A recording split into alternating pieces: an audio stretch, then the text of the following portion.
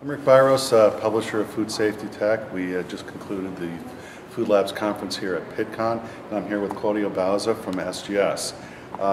Claudio, we have seen the GFSI and the acceptance of GFSI rise over the years to the point where it was mostly large companies, then mid-sized companies, and now it's got the attention of small companies. And small companies don't have a lot of resources. A lot of people wear many different hats at small companies. Where do they begin to look at GFSI? How do they choose what scheme that would be appropriate for them? Where would you direct, how would you advise small companies? Well, the process begins a lot of times with the actual clients of these smaller companies requesting this type of audit. It used to be in the past that you were required to have an audit of some sort. And it's funny because they used to go by the name of the companies. You know, you had AIB, you had Siliker, you had you know, the other ones.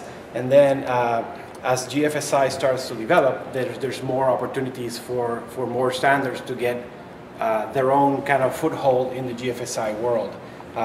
There's no longer an AIB or a Siliker audit. It's a GFSI being an SQF, an FSSC, or a BRC audit. So the process begins a lot of times there. And then companies do this out of their own initiative, so because they want to be able to have safe product and they want to use it as what I always say the GFSI scheme is, which is a marketing tool. It's a marketing tool to grow your business on the food safety side to whatever level you want to. Once you get into the GFSI scheme, you have a hunting license to go sell your product anywhere in the world. Okay, thank you. All right. Great.